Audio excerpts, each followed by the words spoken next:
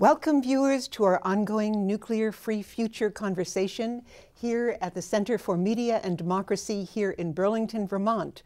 I'm your host, Margaret Harrington, and viewers, let's welcome our guests, all from Fairewinds Energy Education, located right here in Burlington, Vermont. And this is Maggie Gunderson over here, the founder and CEO of Fairewinds Energy Education, and Caroline Phillips, who is Caroline, the title that you have? Program Administrator. Program Administrator at Fairewinds, and Chiho Kaneko. Welcome back, Chiho. Nice to meet you again. You were here a few years ago with a woman from Fukushima. That's right. And you are a board member at Fairewinds Energy Education. Now, thank you for having us all, Margaret. Oh, thank you so much for coming. And the topic that we have given ourselves is children suffer nuclear impact worldwide.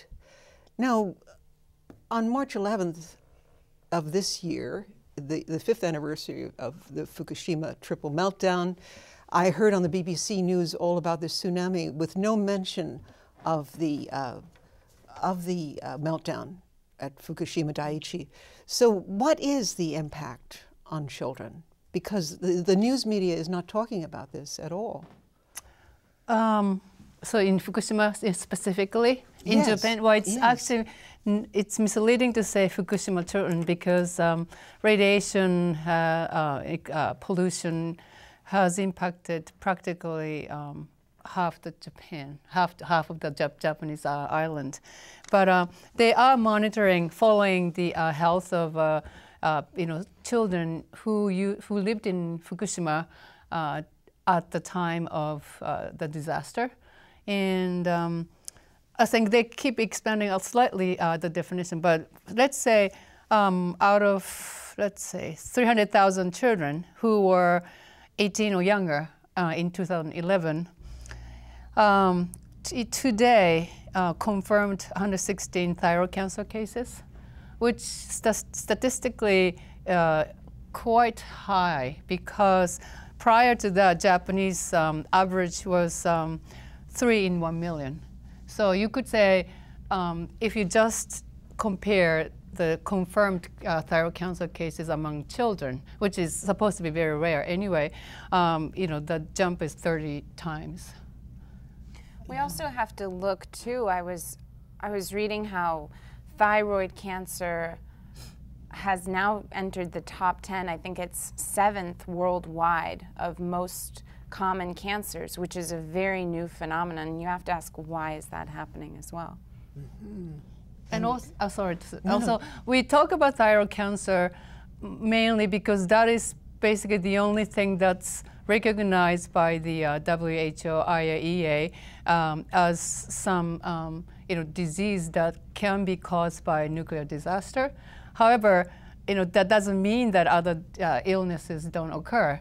And so, in fact, maybe the worst thing is that there are a lot of things that are unreported or undocumented, and things are happening in health-wise in a very negative way. And exactly what is being documented? From what we've seen, very little is being documented, and many of the papers are being destroyed after 2 years. They're keeping medical records for 2 years, and then they're destroying them. And there is a conscious effort and an order to doctors to not talk about any radiation sickness, any radiation-induced issues.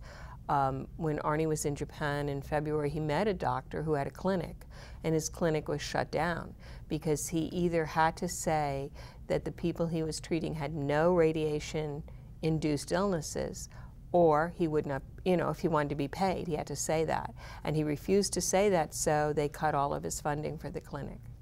And it's fallen on individuals and people in Japan and abroad for these epidemiological studies. There's not the epidemiological studies that would track these things, like Maggie said, with papers being destroyed after 2 years. It's really fallen on independent groups to carry on this work. For example, when you look at Chernobyl, we just had we don't like to use the term anniversary because it's not a celebratory thing, but the 30-year commemoration of the meltdown at Chernobyl, we look at the cancer rates of children and people, and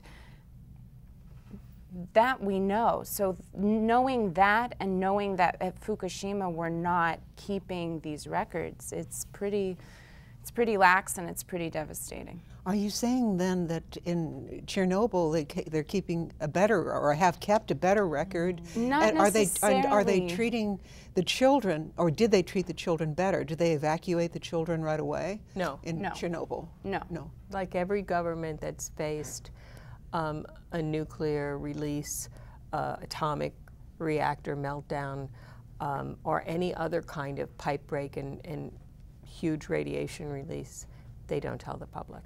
It's just kept under wraps because the public already doesn't like nuclear power, doesn't like atomic reactors, and they would want them shut down if they knew how vulnerable they are to the health impacts.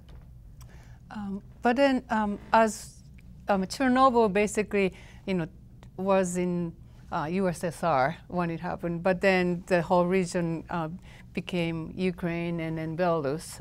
Basically, Chernobyl was in very near Ukraine-Belarus border. So I can talk about what I heard happened in Belarus is that eventually the government decided to give people right to move if they live in the area where the annual dose radiation exceeds what's that, 5 millisieverts. Yeah. But in Japan, I think the government is trying to, what's happening in Japan today, so the Japanese government is trying to make people stay in the area, even though radiation level might be as much as 20 millisieverts per year. Which is so much more than a worker gets exposed to. Right. And how are they making, they're making people stay there both by convincing them that there's no danger, right? And in part convincing them there's no danger and pulling the financial support for them to evacuate or live in a separate area, especially with the Olympics coming to Tokyo. They want to, since they'll be on the world stage, they want everything to appear normalized. It's a challenging paradigm. Yeah, and that sort of the government is trying to put a best face on the situation goes hand in hand with the actually victimize the local government, sort of a desperate desire to keep the towns and cities going. So so they don't want their municipalities disappear. So they basically accept government funding for rebuilding or remediation because that's the only thing that the money is going to go to, basically. Right. And so that's a very unfortunate. Their priorities, in my mind, it's wrong. Yeah. Are you saying then that they're sacrificing the well-being of the children, right, for the economic issues? Yep. Yeah.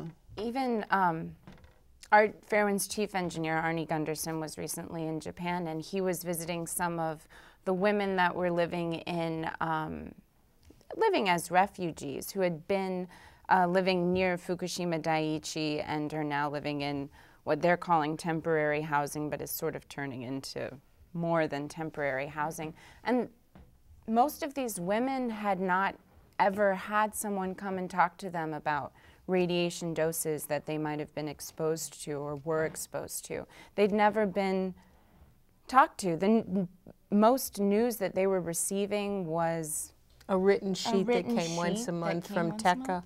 TEPCO sent a written report, but never talked about the radiological issues or, and no one told them what's happening. And they have a certain stipend, and the government's trying to constrain those expenses and move the people back into whatever areas are possible.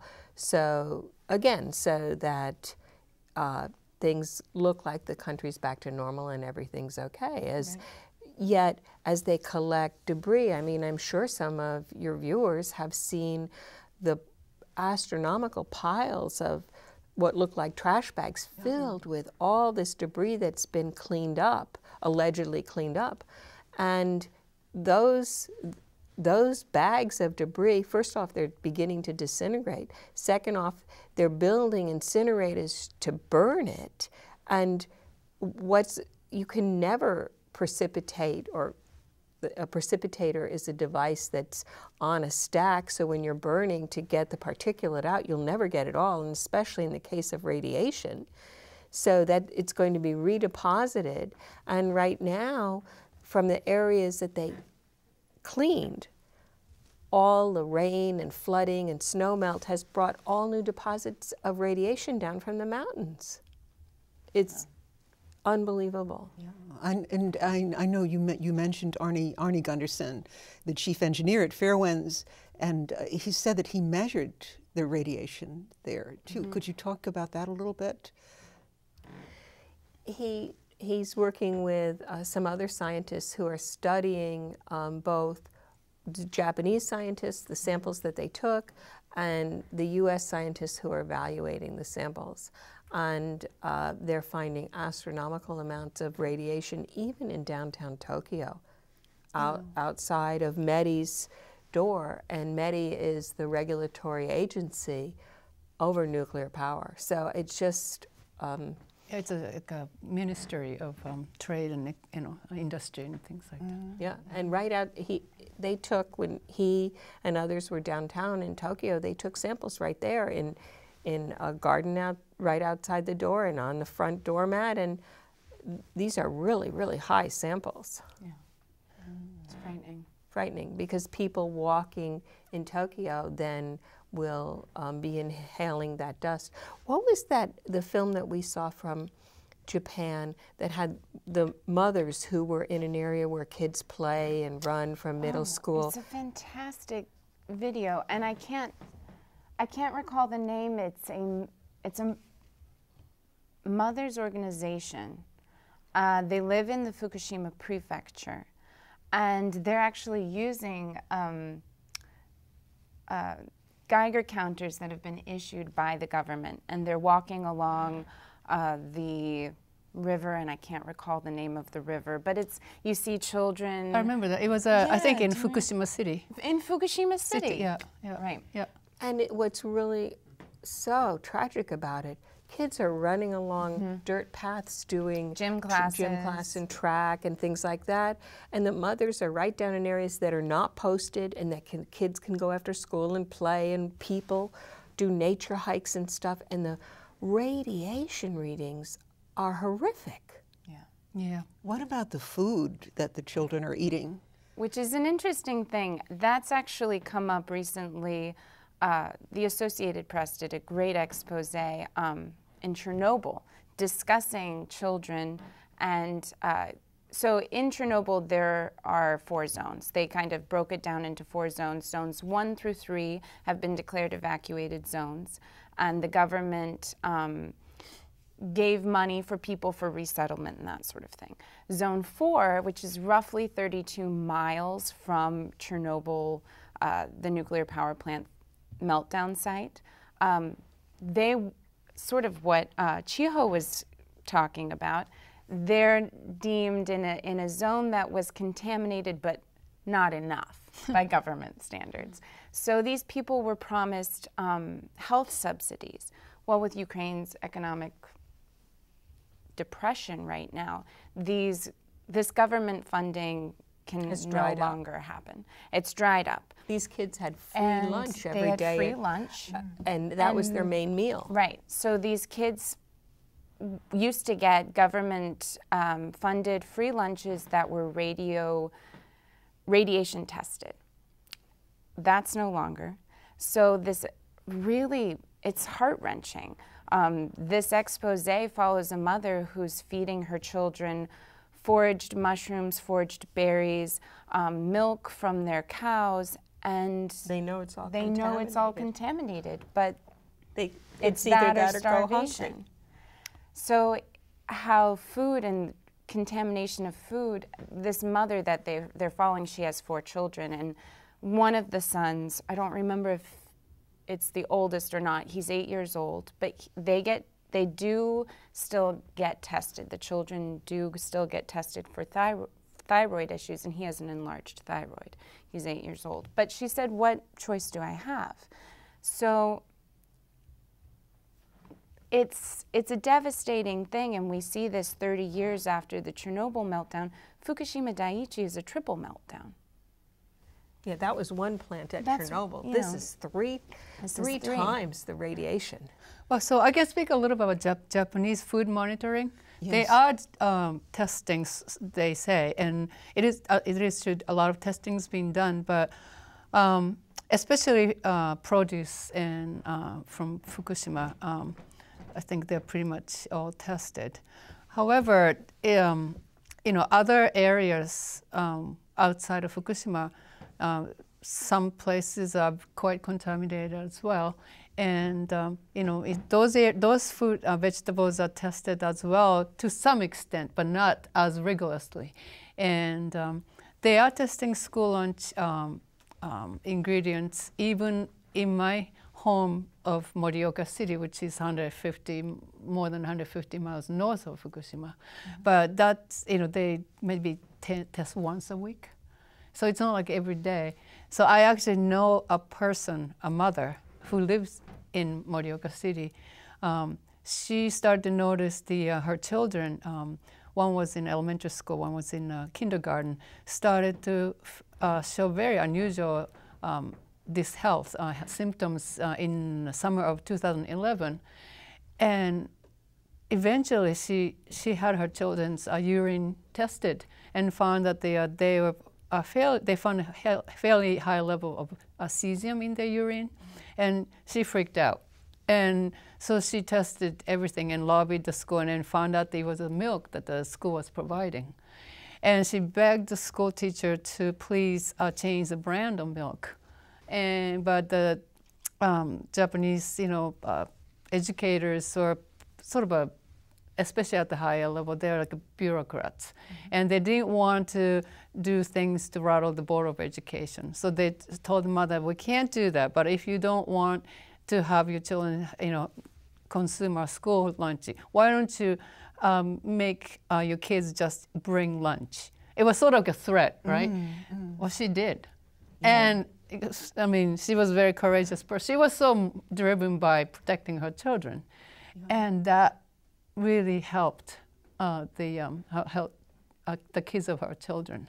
And Chiho, this is at a distance from Fukushima Daiichi. Yeah. So it's just an example. Yeah. But it kind of sort of highlights how difficult it is to test everything. When I go to Japan, I basically assume I'm probably eating a lot of food that's contaminated. That's what Arnie found when he was there too. And there was a lot of people who know nothing about radiation. The government has said that everything's fine for them to be in the areas they live in.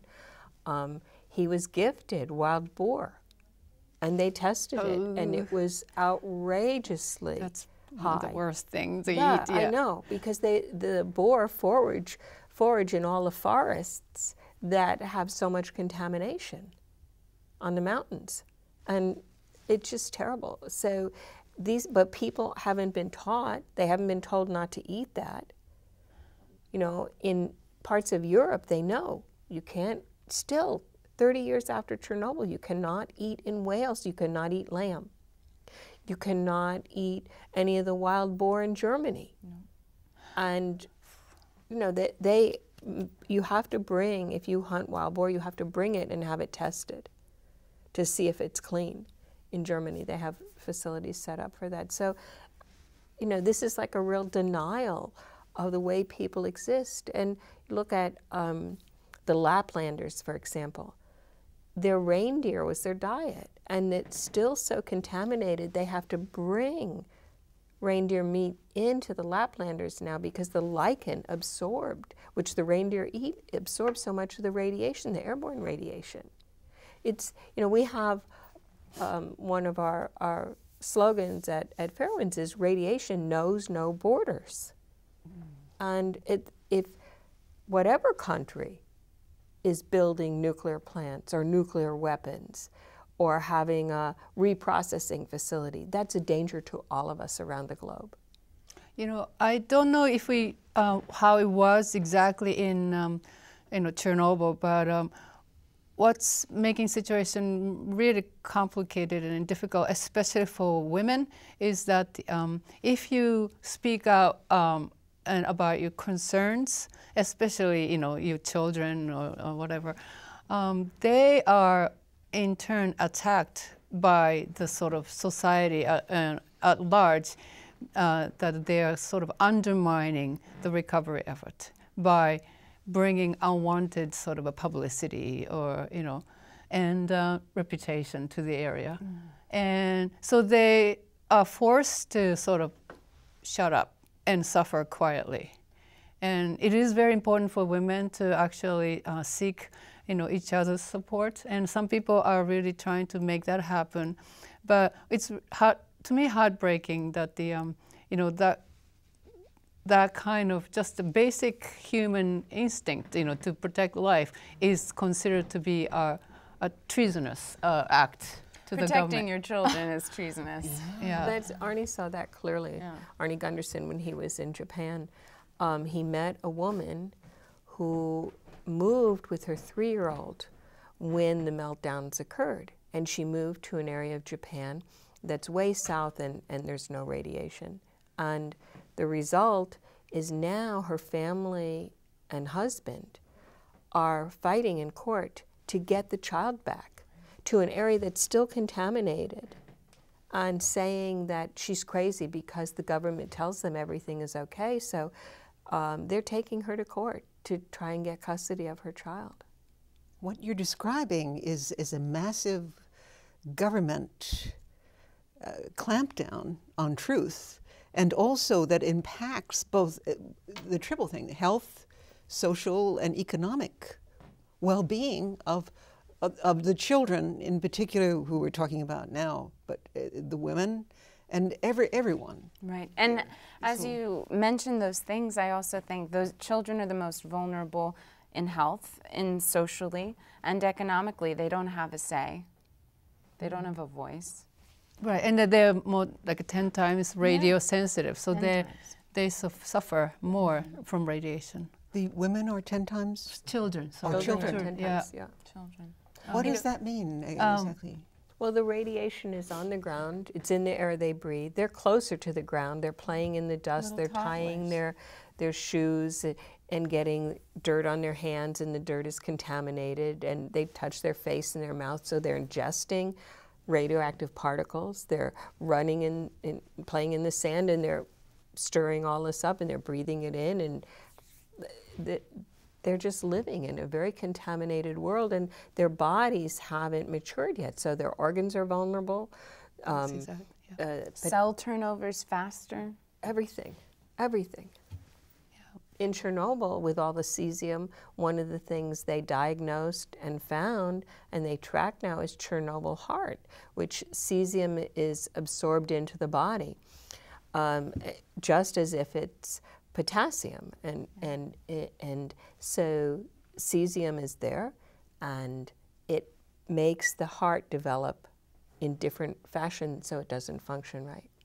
Yes, and we're coming to almost the end of our program here, but you haven't touched on the other things besides the cesium, the tritium, the strontium to the bones, right? Right. Could you speak a little bit about that? The tritium, and is it in the water of? Well, we talk about tritiated water a lot because tritium it has the same elements as hydrogen. So it carries the same properties. Water, as we know, is H2O. So tritium easily binds with oxygen, creating tritiated water. And we talk about that a lot. Tritium also, like water, binds with air. So we have tritiated air. Also considering life form species, whether it's vegetation or our own bodies, are typically 3/4 composed of water. We have organically bound tritium.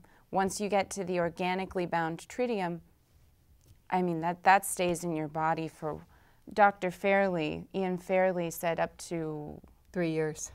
more than that. Is it? I think Okay. it was maybe even 5. And we did, Fairewinds has a great podcast with Dr. Ian Fairley who specializes in this, but tritium is found in the groundwater at Vermont Yankee. Tritium has been found in groundwater at Indian Point. Right. Tritium's been found in, is it groundwater or being released in Biscayne Bay?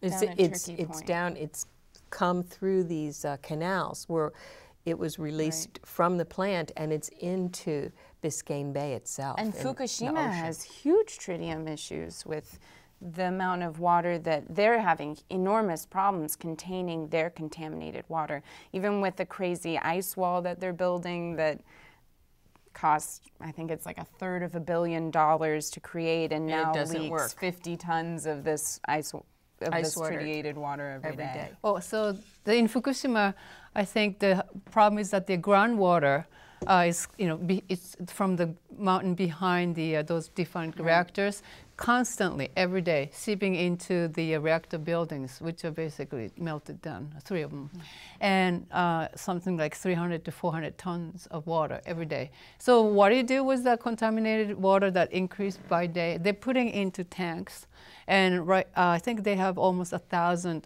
water tanks, humongous, something like 800,000 tons of water stored in tanks, and they have equipment to filter out some of the radionuclides.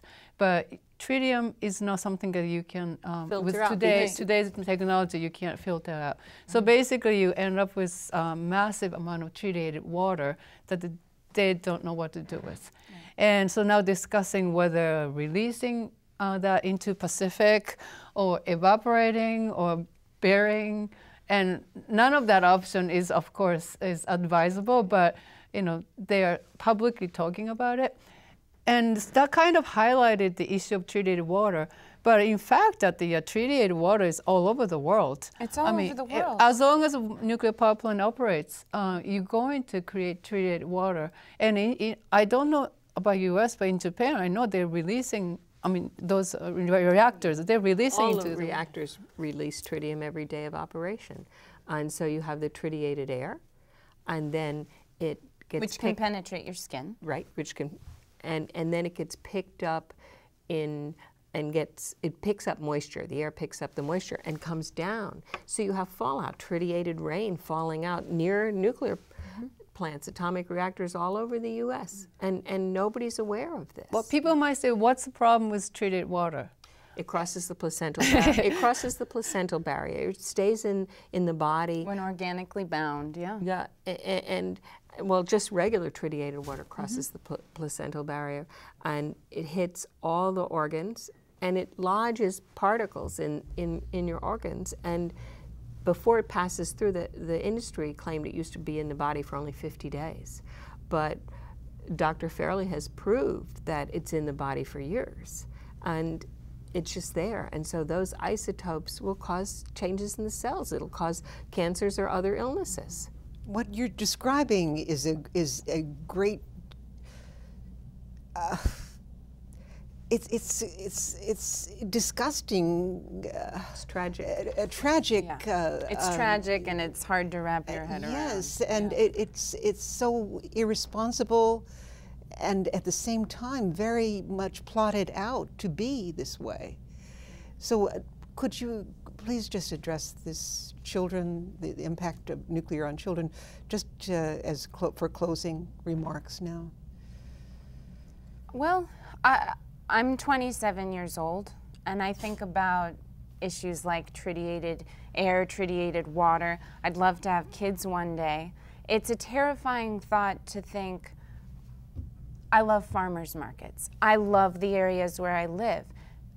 Have my gardens, have my farmers' gardens been contaminated with tritiated water? And what if that stays in my body for hypothetically 3 or 5 years? What does that mean for my potential children? Let alone if there's a toddler who's eating carrots that are grown from their garden, and you're teaching your child, You know, you want to eat fresh foods. I mean, I live, safe. but is it safe? Yeah. But is it safe? And I have grandchildren, or one and another one on the way. So, you know, it's a major concern. I want to protect our future generations, and this industry chooses not to do that. Wow. And I just feel like people are not given, I mean, people since 1950s were not given a say in the matter whether we wanted all this radiation pollution. And, well, we don't want. That is a clear statement, right? Yes. And why shouldn't it be an okay thing to say? And it's that simple. I mean, we don't want pollution. Right, right. Yeah. And so can we start there? Okay. Yeah. We start there, right here. And thank you very much, all of you from Fairewinds Energy Education. Thank you for having us, Margaret. And thank you, viewers, and thank you, Channel 17 Center for Media and Democracy.